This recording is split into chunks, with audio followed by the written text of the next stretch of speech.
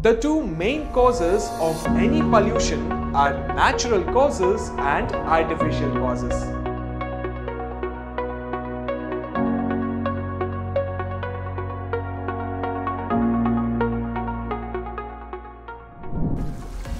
Water pollution can occur due to natural reasons such as volcanic eruptions, algal blooms, animal and plant waste, and floods.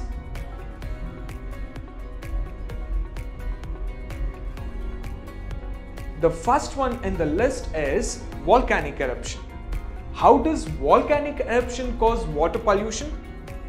Well, let me explain this to you people. When a volcano erupts, the lava gets mixed with water and pollutes it. Sometimes algae grows excessively in water. This algae forms a layer on water, blocking the sunlight and affecting the life in water. It's trivia time.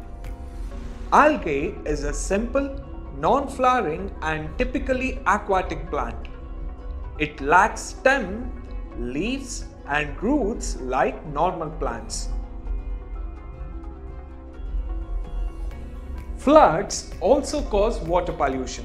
The floodwaters usually carry a lot of waste materials from land and deposit it into water bodies. Let's not forget acid rain. Acid rain turns the lakes acidic, which kills fish and other organisms